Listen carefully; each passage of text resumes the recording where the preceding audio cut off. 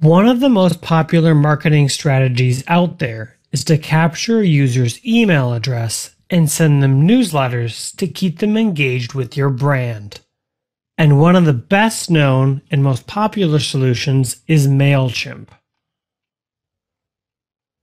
They allow you to create a free account, and it includes a ton of useful features, including automation, which is a very powerful feature.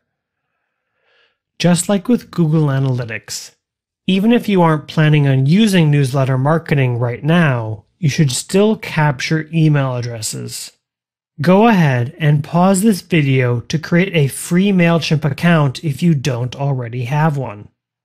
To connect your service to MailChimp, there are a few options. We could go with the official MailChimp extension from EDD. It's reasonably priced at $50 per year.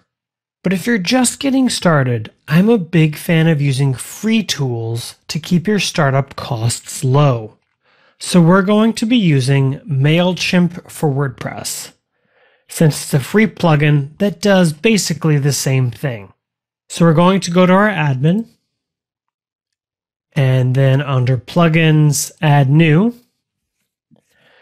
We're going to type in MailChimp for WordPress. There it is. Let's go ahead and install that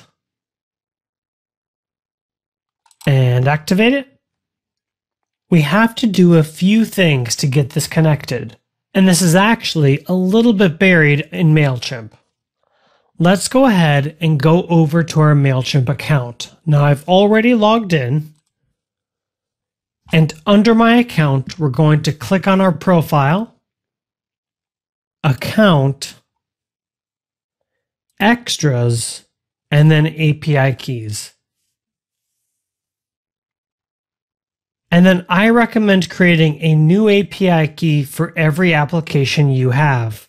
So you're going to scroll down to the bottom of the list and click Create a Key. Or I'll just grab one of my existing for testing purposes. Now we can go back to our admin, and under MailChimp for WP, we'll click on that. And now we paste it right here. So I'll paste it in and click Save Changes. And this gray Not Connected should change to a green Connected. It'll take a second, and then you should be able to see your lists right here. There they are. Now that our website is connected to MailChimp, we still need to tell this plugin what to do when someone buys a product. Let's go over to Integrations. And then under Easy Digital Downloads, we can click on this one.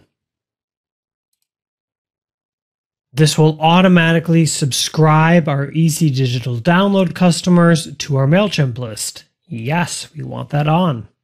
And there's a few extra settings to configure. I recommend leaving implicit set to no. You should always ask someone before they subscribe. You can go ahead and pick one of your lists. I'll pick this one. You may only have one, and that's fine too.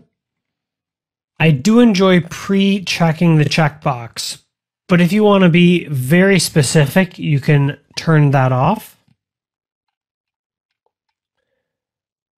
And we can leave all of the rest of these as defaults. Let's go ahead and click Save Changes to see what this looks like. Let's go to Downloads, and I'll take a look at one of our favorite downloads. Take a look at the front end. Checkout. And you'll notice right here is sign me up for the newsletter. So that's all someone has to do, and they'll be signed up.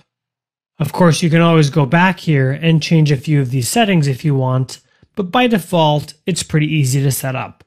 So with just a few minutes work, we're now capturing email addresses for future marketing purposes. And this doesn't cost us anything at all.